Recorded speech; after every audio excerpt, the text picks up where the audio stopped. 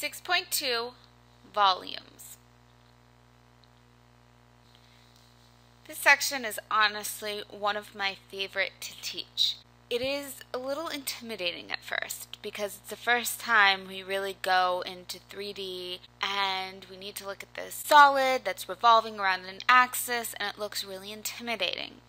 But what I need you to keep in mind is that it is one of my favorite sections. It's one of my favorite things to teach because it's really simple if you think about it the right way. If you think about what does it look like when we're revolving and you let yourself get intimidated by all that, it might end up being your least favorite section. But don't let that happen. We're going to have fun with it. So first of all, what is volume? What do we mean by the volume of a solid? How do we know that the volume of a sphere with a radius of r is 4/3 pi r cubed? How can we give a precise definition of volume? First of all, we know, for example, a circular cylinder has a volume pi r squared h, because basically what you're doing is you're taking the area of the base and you're multiplying it by the height. A rectangular box is the same kind of thing. You take the area of the base, which is the width times the length, and you multiply it by the height to get the volume. What about if the base of the cylinder is not a circle? We can use our knowledge of cylinders to cut our cylinder into parallel thin slices. Treat each piece as though it were a cylinder and add the volumes of the pieces. So the way I like to think of it is this way. If you're thinking of an apple, how would we find the volume of an apple, for instance?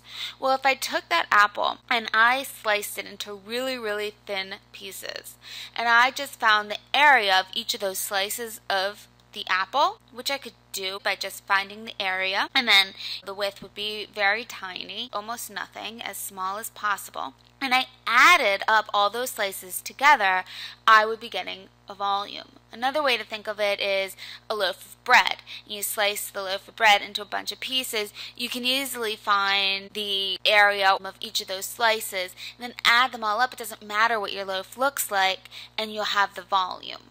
This leads to the method of finding volumes by cross-sections, and the cross-section is just like one slice of the apple or one slice of the loaf of bread.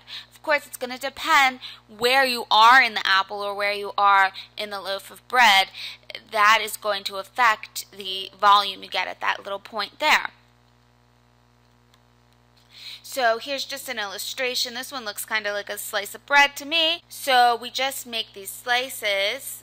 Usually we're going to make them perpendicular to the x-axis, so they're dx slices, I will call them. Call the cross-sectional area A of x, so that's just the area of the cross-section that I'm taking. A of x will vary as x increases from A to B, and you divide S slabs of equal width, delta x, x1, x2, all the way up to x sub n. The ith slab is roughly a cylinder with volume A x sub I star times delta x. All that's saying is the area of the xith slab times delta x is going to give us a volume. Then we're going to add up all of those areas and we're going to get the volume. So we're going to use more and more slabs. In other words, let n approach infinity. The more slabs that you put in there, the closer the volume is going to be to the actual volume. So we can say the volume is the limit as n approaches infinity, as we get infinite number of slabs of these areas times the height of the little slab. In other words, we just formalize it. The summation is just an integral from A to B of all my areas. We've now formalized the volume as the antiderivative of the area. So in example 1, we're going to actually show that the area of a sphere is 4/3 pi r cubed. In order to do this, we're just going to use what we found here, that the volume is the antiderivative of the area. So what do we know? Here's our little cross section right here, and we're using delta x slices. The volume is the antiderivative from negative r to r of whatever the area is, dx. Now, what is our area? So let's just say the area of our little cross section is, our radius we see is y, so our area is pi y squared.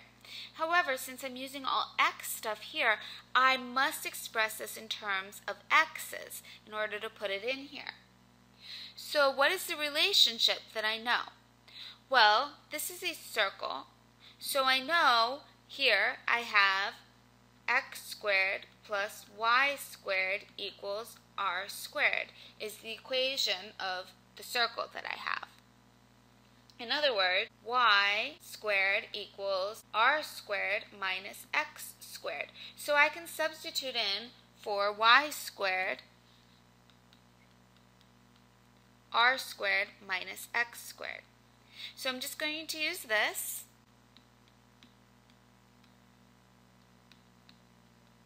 And just here, since I see symmetry, I'm just going to say this is the same thing as 2 times the integral from 0 to r. Remember, we can do that? It's not necessary, but it will make our life easier. So let's just go ahead and factor this pi out too, since it's a constant.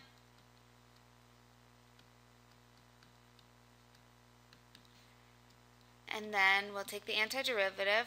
Well, r squared is just a constant, so the antiderivative is r squared x minus 1/3 x cubed. So let's put an r in, so we get r squared times r minus 1/3 r cubed minus, stick in a 0, and we'll just get 0 minus 0.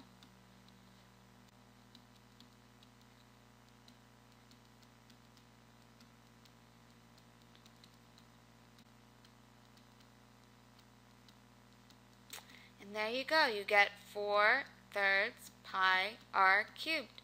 We just proved that the volume of a sphere is 4/3 pi r cubed. How cool is that? Now we're going to talk about revolving over an axis. So I might ask you, take the equation y equals root x and revolve it about the x-axis. So I'll just usually illustrate it like this, revolve it about the x-axis. What kind of figure do you get? Well, you take that and you revolve it around the x-axis and you end up with this figure here. And we're going to find the volume of that figure. When we do these, the slabs are always in one of two shapes. Either the shape of a disc, and so that's what we just saw here, because when we revolve this, we're going to get this shape, the cross-section is going to look like a disc, or the shape of a washer. A washer is just when we have a hollowed out region inside. If I was revolving this figure about the x-axis like this, then I'm going to have this region in the inside that's hollowed out, right? This region in the middle is hollowed out because I'm just revolving this over the axis, revolve it around like that. And so if I look at my cross section, it's going to look like a washer. So those are the only two methods we need to know. This is the washer and this is the disc. So if we do just go ahead and find the volume of the solid obtained by rotating about the x-axis, the region under the curve y equals root x from x equals 0 to x equals 1, how do we do this? Well, all I do is I think I need to find the area of this little cross section here. And I need to sum them all up. I need to sum them all up from 0 to 1. And what is this cross section here? Well, I know the radius of this would just be root x because it's coming from here. So that's the radius and it's just revolving. So I have now made a circle with a radius of root x. And so my area is just pi r squared. I want to add up all of the areas. And so that's all I do. I'm going to pull the pi out because it's a constant. Root x squared is just x. I'm evaluating it now.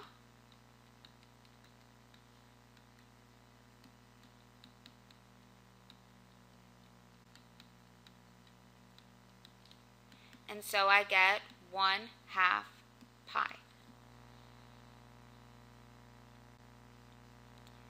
In this example, I want to find the volume of the solid obtained by rotating the region bounded by y equals x cubed, y equals 8, and x equals 0 about the y-axis. Notice that the little slice they've given us here is a dy slice. I'm adding up the slices this way. I'm adding up the slices from 0 to 8. And they're all dy slices, meaning everything I have here must be in terms of y. So now I'm rotating this about the y-axis. The reason I know that I want to use dy slices, even if they didn't give me the slices, is because I always need my slices to be perpendicular to the axis that I'm rotating about. So you probably want to take a note of that somewhere, that the slices must be perpendicular to the axis you're rotating about. So in the last example, I was rotating about the x-axis, so my slices should have been dx slices, but here I'm rotating about the y-axis, so my slices must be dy slices. So now I'm doing the right curve. This is my radius. I just look at my radius. The right curve minus the left curve. Okay? So what is the height of this? Well, I definitely need it in terms of x. And so my height is just y to the 1/3 minus 0. So this radius is y to the 1/3. My little circle here, since I'm rotating, I'm getting another disk, is pi r squared. Factor out the pi. Now evaluate. Add 1.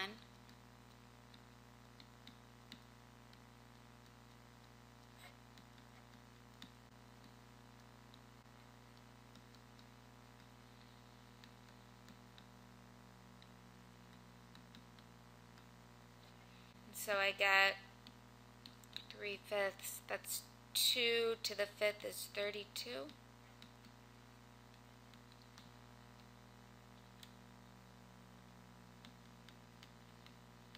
And that's my answer. In order to find the volume of the solid obtained by rotating about the x-axis, so I'm rotating about the x-axis, the region enclosed by the curves y equals x, so this is y equals x, and y equals x squared. All right, I know I'm going between 0 and 1. That's my enclosed region. Now, here is my little cross section. How do I find that area? What I'm basically going to do, and now I don't bog myself down with these pictures, but I will use this one for explanation right now, in saying that in order to find the area of the shaded region, I'm going to take the outer one, so I'm going to just call that the area of the outer circle, minus the area of the inner circle. That's going to give me the pink shaded region, right? In order to find the area of the outer region, I need the radius of the outer region. This is the radius of the outer region. In other words, it is just, since it's my y equals x curve, the radius outer is just x. In order to find the radius of my inner region, that is just the curve y equals x squared, so that's just going to be x squared. The area I want to find is the area of the outer minus the area of the inner. So what I'll do is the radius of the outer region is just pi r squared minus the radius of the inner region is just pi r squared. This is the area of the outer region minus the area of the inside region. Let's let's just factor a pi out since we can. And I usually do that right off the bat. I usually set it up as the volume equals pi times the integral of radius outer squared minus radius inner squared, because I can just factor that pi out. But you can think about it however you want. And so we get pi 1/3 x cubed minus 1/5 x to the 5th between 0 and 1, 1/3 minus 1/5, or 2 pi over 15. And that's my answer.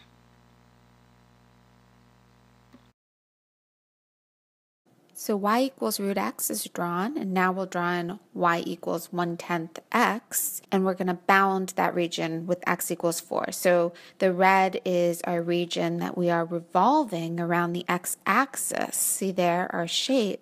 And if we take this little slice that we're talking about, it looks like this washer. And so that's the washer method we are talking about. And so in essence, what we're doing is this radius outer and then subtracting the radius inner out to hollow our final shape. In order to find the volume of the solid obtained by rotating the same region as in the preceding example, but we want to rotate about the line y equals 2 instead of the x-axis, how in the world are we going to do that? Well, remember in the last example, we had two curves, and they're just right here. Now remember, I said to you I never draw this 3D shape. So how do I draw it? I just draw it like this. Okay, I had y equals x, and I had y equals x squared. And so I want to rotate about the line now y equals 2.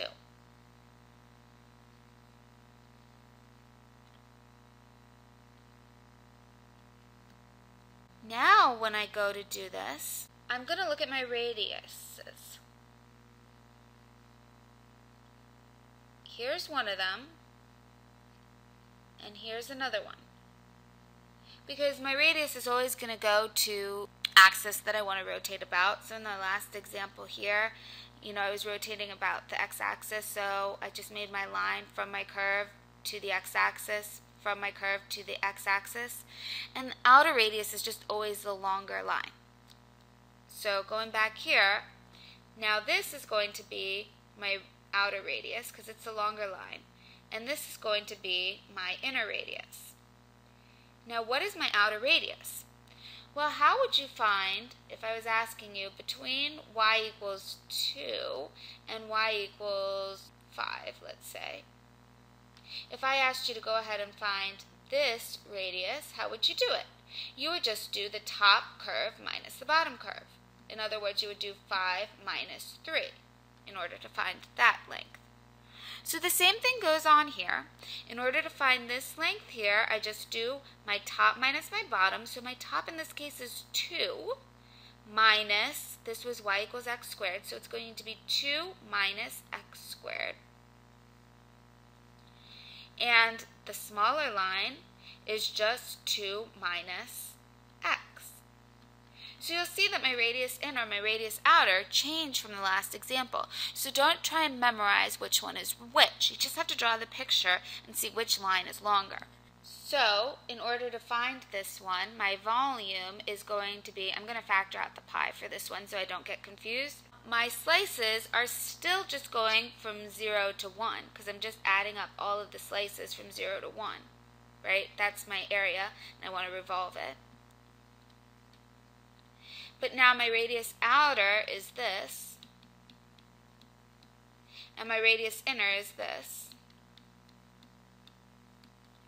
And that's it. I've just done the hardest part, setting it up. Remember, simplify before you take any antiderivatives.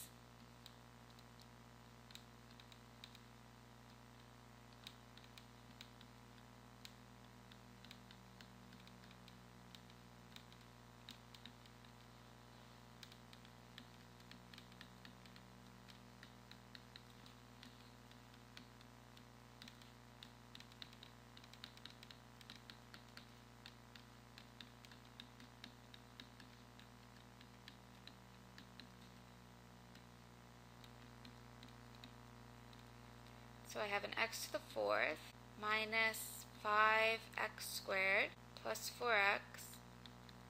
The 4 minus the 4 goes away. Now I'm evaluating.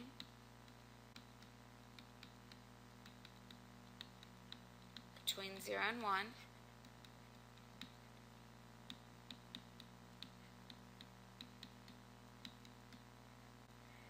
So I'm left with 8 pi over 15. So remember, when doing these, to me, I never draw in 3D. I'm not really good at that. I just look at it in 2D, make my lines, and I see which one's longer. The longer one's the outer radius, the shorter one is the inner radius, and that's about it. Find the volume of the solid obtained by rotating the region in example 4. I'm still dealing with my y equals x and my y equals x squared curves, but now I'm rotating about x equals negative 1. So let me just draw it. I'm going to rotate about this line, x equals negative 1. And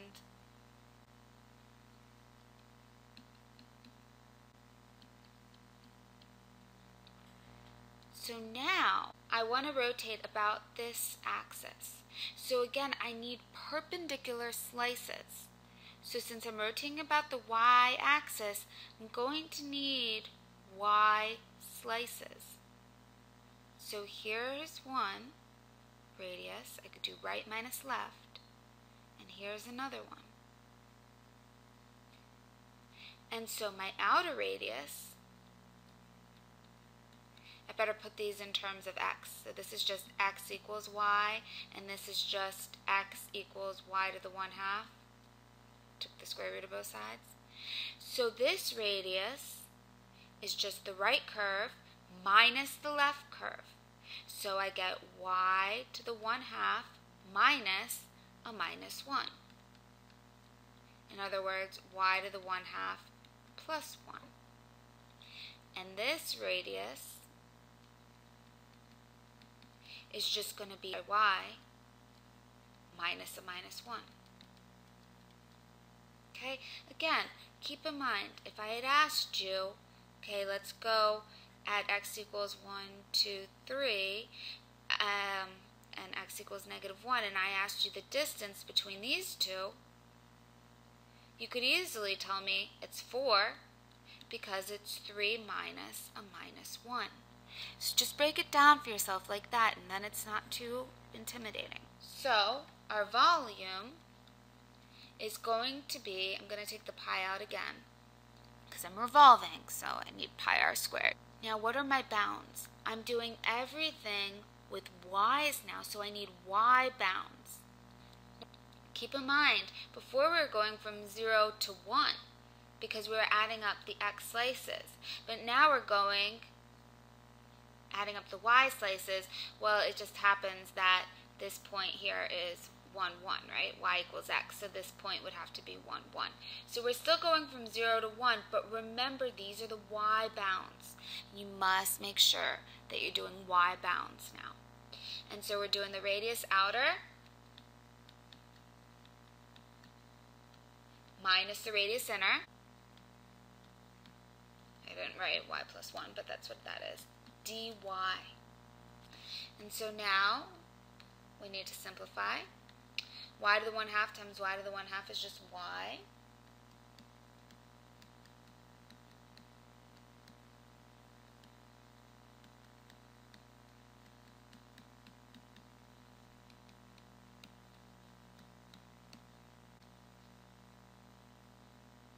Y minus 2y is minus y.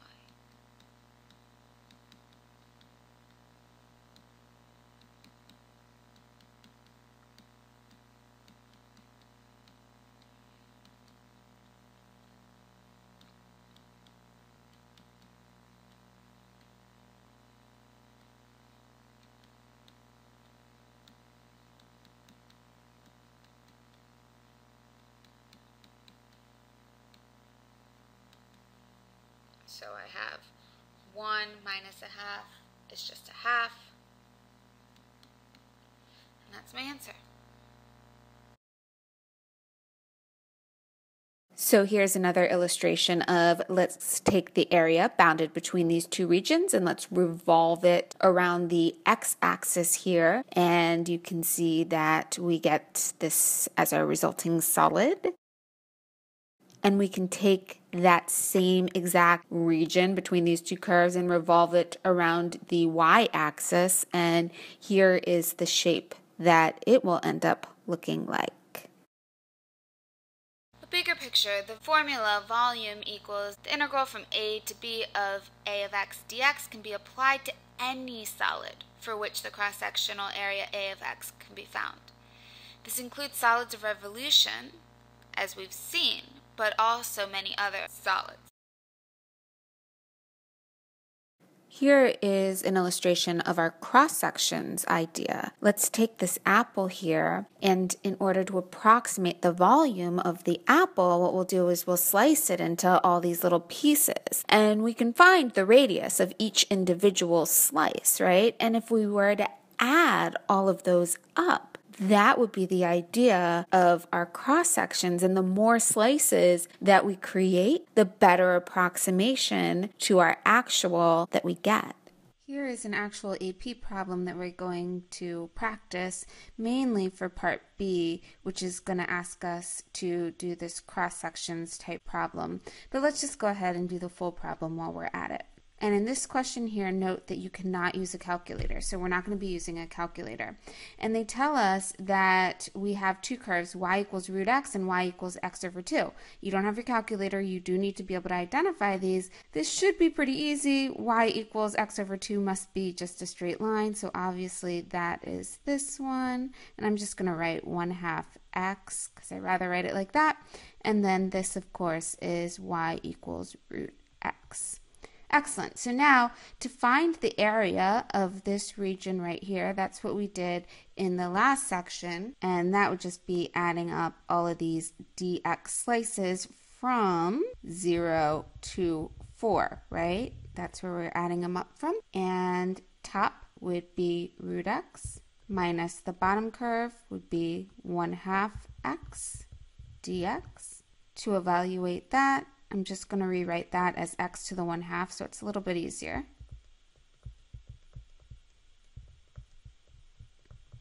And so now to evaluate it, add 1,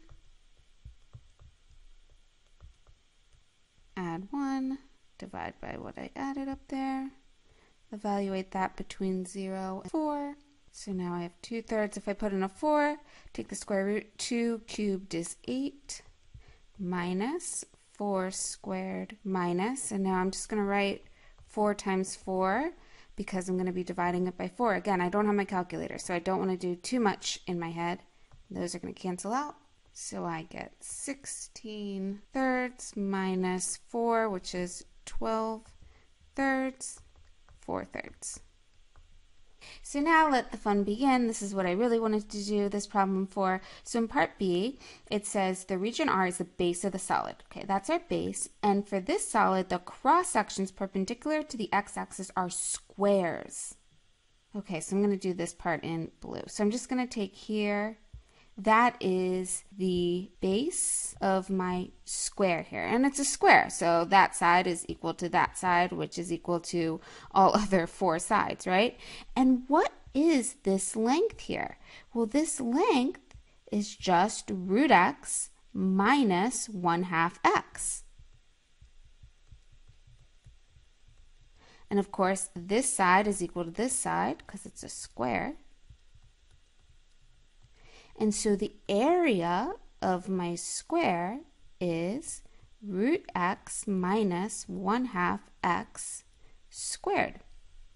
Let me just go ahead and simplify that while I'm at it. Remember, I'm going to have to FOIL this. So I get x minus, let's see, what do I have? I have the outer would be 1/2 x root x, and the inner would also be 1/2 x root x plus 1/4 x squared. And if I combine like terms, I have minus 1/2 minus another half is just minus one of them.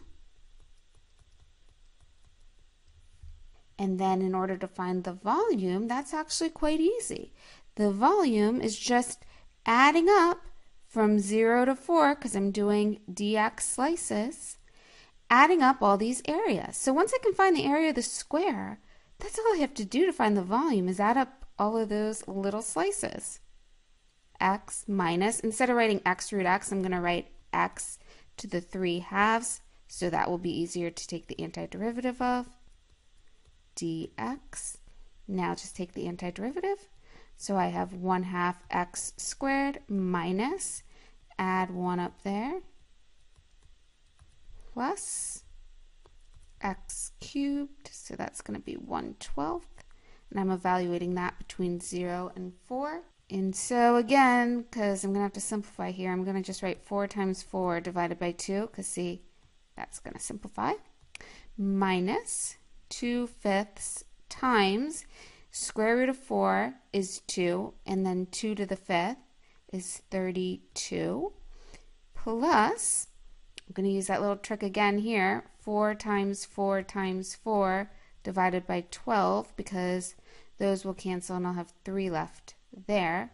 Just helps me simplify by thinking like that. So I have 8 minus 64/5 plus 16/3. And honestly, if I was on the AP exam, you can just leave your answer just like that and they'll give you full credit, but I'm just gonna work it out.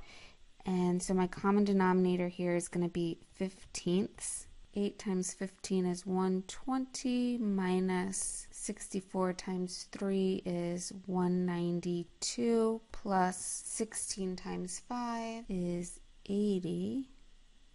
So you should get 8/15 there.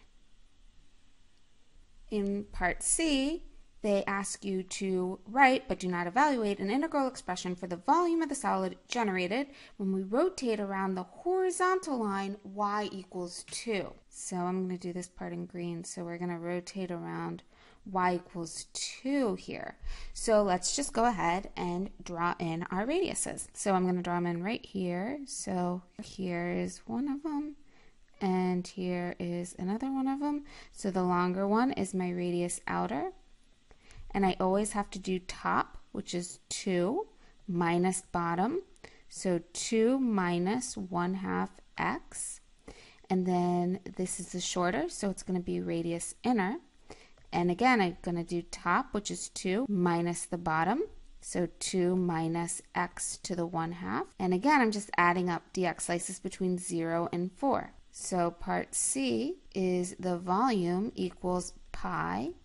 Add up from 0 to 4. Now radius outer, 2 minus 1/2 x squared, minus radius inner, 2 minus x to the 1/2 squared dx. And that is all you have to do for part C.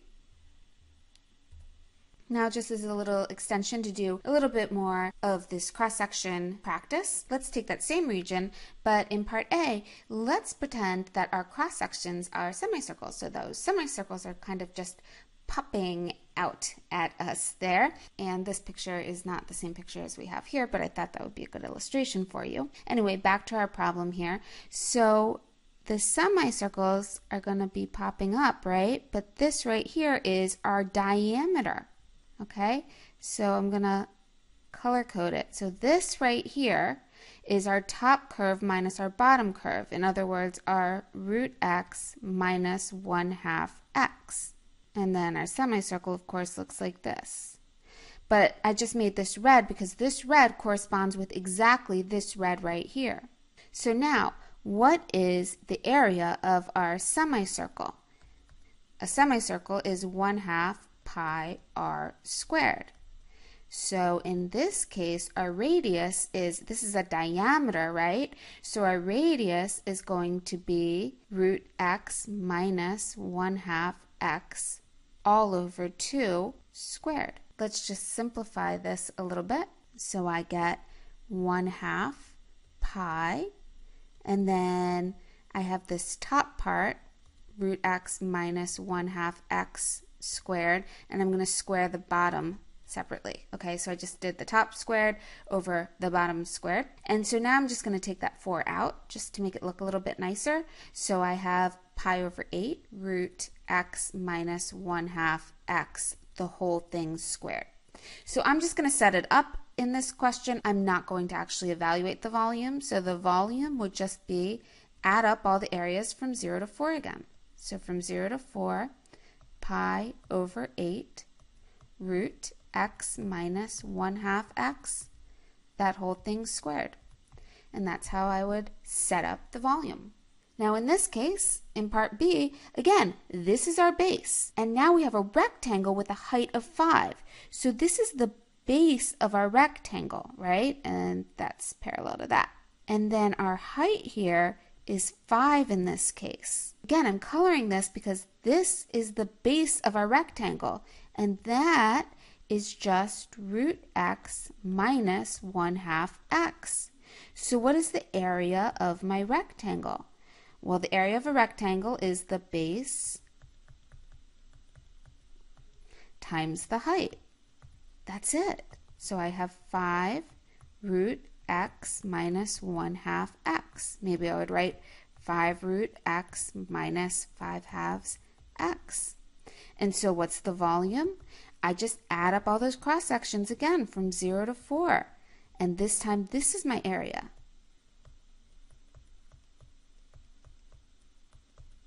So that's all you do.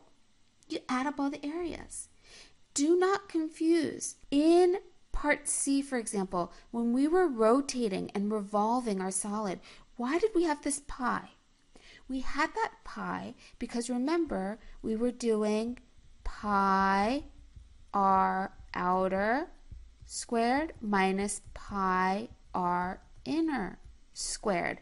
And that's how we were getting our little washer thing, right? And we were just adding up all of those from our A to our B. And then we were factoring our pi out because we said, hey, that's easier.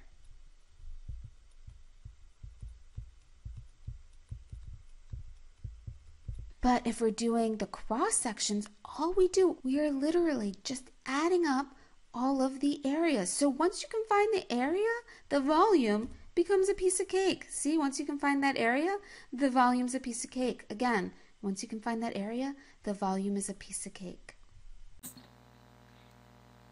So here, I'm not actually revolving around any axis. Here, you just really need to take a look at the cross-section and think, what is the area of my cross-section? And then you're adding up all of those areas. Here, this is my little cross-section.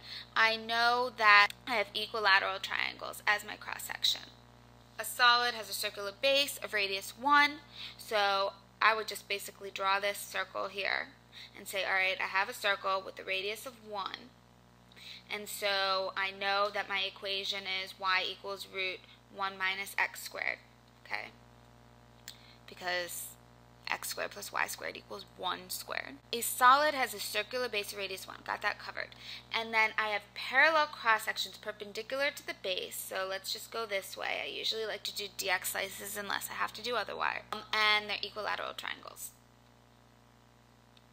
So I know that I have 60, 60, 60. And I know from my illustration here that the base, so this is y and this is y, right? This is my y and this is my y. So each of my sides is actually 2y. And so what is my height? My height, because this is 2y, and this is 2y, this is y, then this is root 3y. Don't forget your 30, 60, 90. You need to know that. If this is x, then this is 1/2 x, and this is root 3 over 2x. So I just applied that same logic here to get this height. And so I know that the area of my triangle is just 1/2 base. So 1/2 the base is just y, because my base would have been 2y, times root 3y, which is root 3y squared. And so my volume is just going to be adding up all of those areas between -1 and 1. The area, again, is root 3 y squared. Now, notice I have dx, and this is a y. That is bad, right? I need to replace my y squared with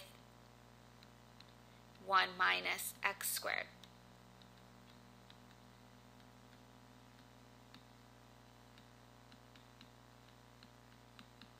Since I see symmetry here, I'm just going to go ahead and make this from 0 to 1 and make it 2.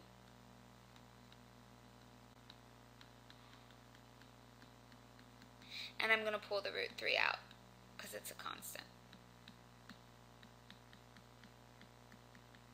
And I've run out of room, so I'm just going to go down here. 2 root 3, take the antiderivative.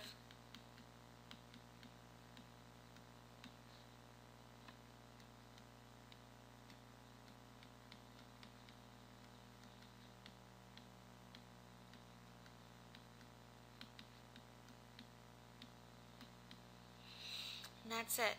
So what I did was I just added up all of my equilateral triangles between -1 and 1.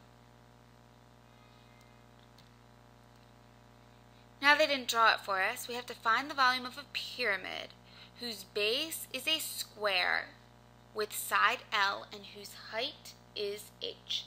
So I'm just going to draw a little axis so I make my life a little bit easier. And I want a pyramid. I'm going to just lie this pyramid down on my axis. So I'm going to just lie it down. I have a pyramid, kind of the side of my pyramid, and of course, the pyramid would go like that, and that would be my pyramid. But I just like to draw everything in 2D so I don't really confuse myself. So this base here is a square. Okay, so my base, my cross section, my base is just a square with the side of L. So this is L. This whole thing is L. My cross section, say, is right here. So I know that by the time I get to my cross section, this distance is x, and let's just go ahead and say this whole distance there is y. So the whole thing is y. So that's my little cross section, what I just drew in. In order to do this, I can kind of propose this ratio and say, well, if this is my length and ultimately this is my whole height of my pyramid, then the length to the height is the same as my y to my x. I will use that in order to say y equals L over hx. So I'm going to use that because I know that I want to add up all of these little squares. And so the area, right, because I want to add up all the squares in order to get my pyramid, my full pyramid. This is just the same as my apple slices. I take it, make a bunch of little apple slices, and if I add up all the apple slices, I get my whole apple. Basically, in order to find the volume, I'm adding up all of them from 0 to whatever height I'm at. I'm adding up all of these little squares that I have, and so I need to, of course, get everything in terms of the x variable. So now I have a replacement.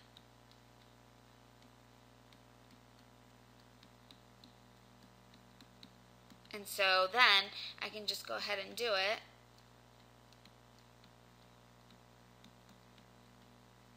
And of course the L and the H are both constant, so I can just pull that out.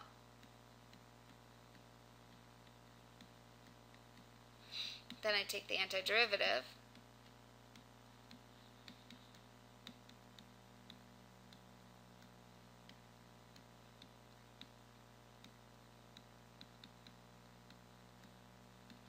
And these cross out, so I just am left with L squared H times 1/3.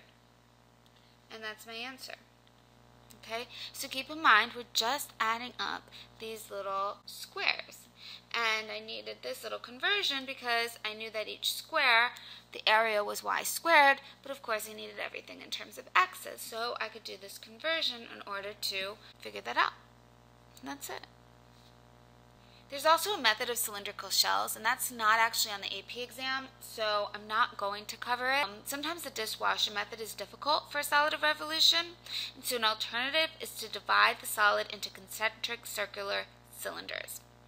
So basically when we were doing the dishwasher method, this was always, we used slices that are perpendicular to the axis you're revolving around.